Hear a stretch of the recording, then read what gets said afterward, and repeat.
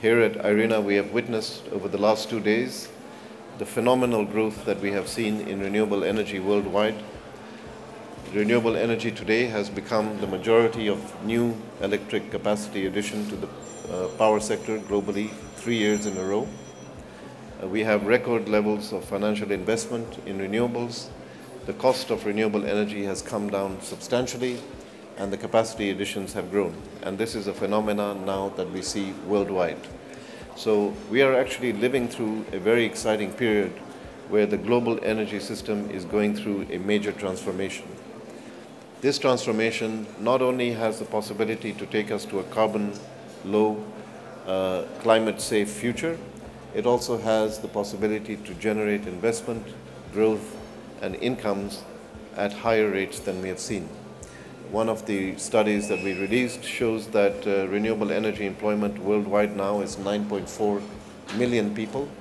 It's one of the fastest growing industrial sectors in terms of employment and investment, and it holds a prospect for decarbonizing the global energy system to levels where carbon emissions remain below the threshold required for a 2-degree world. So this is not just an environmental issue, this is an investment, an economic issue, and this is an issue of a safe world for all of us. Humanity is heading towards a precipice of unsustainability. The good news is that our leaders, that it got through to them, that they realized that this was not something that we could ignore. And in 2015, those two very important world events happened. One was the adoption of the Sustainable Development Goals at the United Nations, and then there was the Paris Climate Change Agreement. And if you take those two agreements and you put them together, that is enough to bend humanity away from that precipice of unsustainability that I was talking about.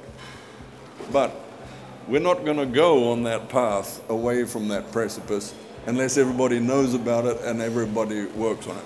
Because that's how we're going to transform the world, by all of us changing what we do, how we consume, how we reward business, for example. You know, in your consumer choices, you should not be rewarding companies which are pursuing unsustainable production methods or giving you products which are not sustainable if you think of it in what's best for humanity's future.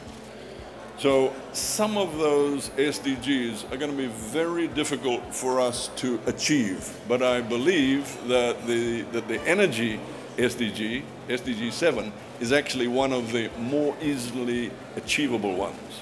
$305 billion US of investment in renewable energy in 2015. That's something to celebrate in terms of transformation of the world.